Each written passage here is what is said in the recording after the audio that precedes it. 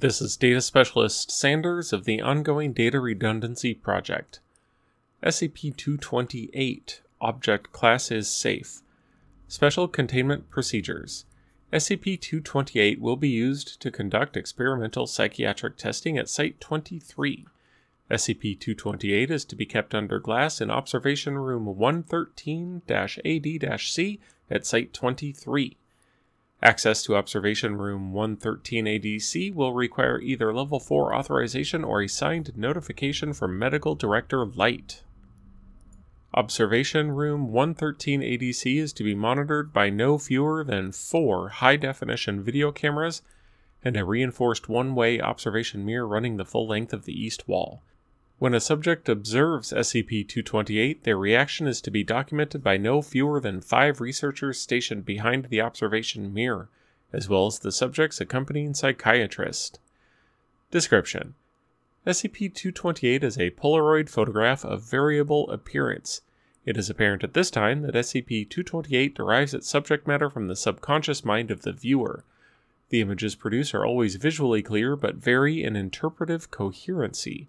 For example, one viewer may cause SCP-228 to manifest a clear portrait of that viewer's father, while another causes an image of a heart-shaped object submerged in green fluid to redacted. The coherence of the image produced by SCP-228 appears to vary from subject to subject, and is theorized to have some connection to the viewer's emotional state. SCP-228's various image manifestations can be photographed normally, although the photographs will not display the ability to manifest new images. It will manifest an image when viewed remotely by video feed.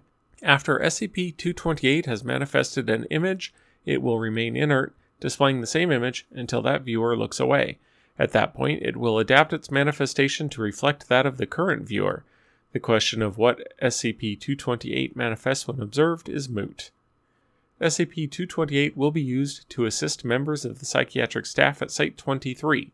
During psychoanalysis, the patient, hereafter referred to as the subject, will be asked leading questions and instructed to look at SCP-228. Once the manifestation has been recorded, the subject will be instructed to look away. At no point should the interviewer view SCP-228 before the subject, as this will corrupt the record and potentially skew psychoanalysis of the subject.